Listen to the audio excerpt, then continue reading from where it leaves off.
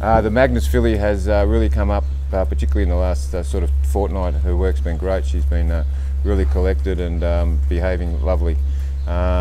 She's at the point now where she's done enough this preparation. Her education's going good. She'll head to the paddock on Monday and have a nice break. Next time round she'll be possibly pushed to trial stage. We'll just monitor that. She seems to be closing up in the knees and everything seems good there.